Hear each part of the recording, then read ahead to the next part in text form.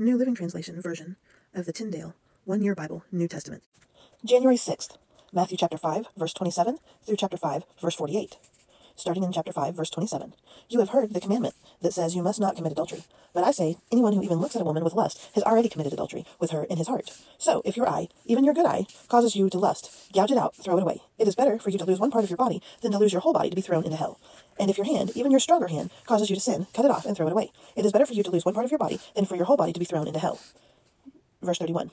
You have heard the law that says a man can divorce his wife by merely giving her a written notice of divorce. But I say that a man who divorces his wife, unless she has been unfaithful, causes her to commit adultery, and anyone who marries a divorced woman also commits adultery.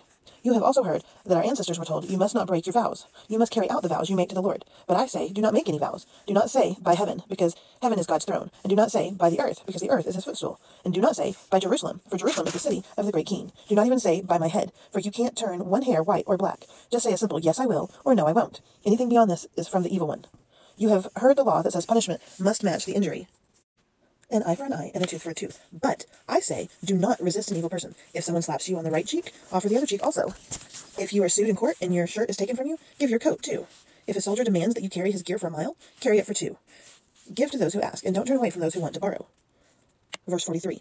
You have heard the law that says, love your neighbor and hate your enemy. But I say, love your enemies. Pray for those who persecute you. In that way, you will be acting as true children of your Father in heaven. For he gives his sunlight to both the evil and the good, and he sends rain on the just and the unjust alike. If you love only those who love you, what reward is there for that? Even the corrupt tax collectors do that much. If you are kind only to your friends, how are you different from anyone else? Even pagans do that. But you are to be perfect, even as your Father in heaven is perfect. Thank you for joining me. Please like, subscribe, and follow. Bless the hearing and the reading of the word. Amen.